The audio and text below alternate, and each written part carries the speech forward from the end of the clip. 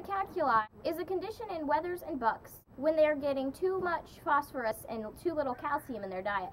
The phosphorus crystallizes in their urine and they cannot urinate the stones. This leads to much pain for the goat and soon death if left untreated. To make sure your goats are getting the correct balance of calcium to phosphorus, check your feed. You want your ratio of calcium to phosphorus to be between 2 to 1 and 4 to 1. If your feed has a poor calcium to phosphorus ratio, you're going to want to either balance it out with other parts of your goat's diet or switch feeds. You can also stop feeding your bucks and wethers grain altogether.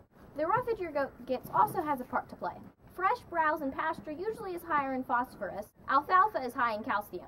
Another way you can prevent urinary calculi is by giving something that will dissolve the stones in the urine before they cause a problem.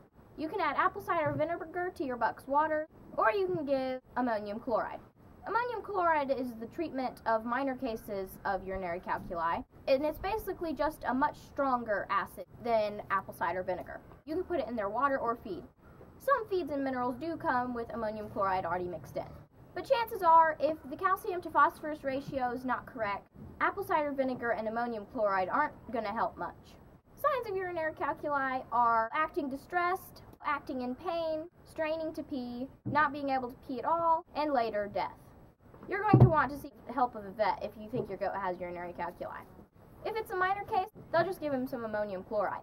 If it's a major case, they will have to perform an emergency surgery to get the stones out. Sadly, if your goat has gotten urinary calculi, it may become a chronic problem. It's best to take preventative measures before treatment is necessary.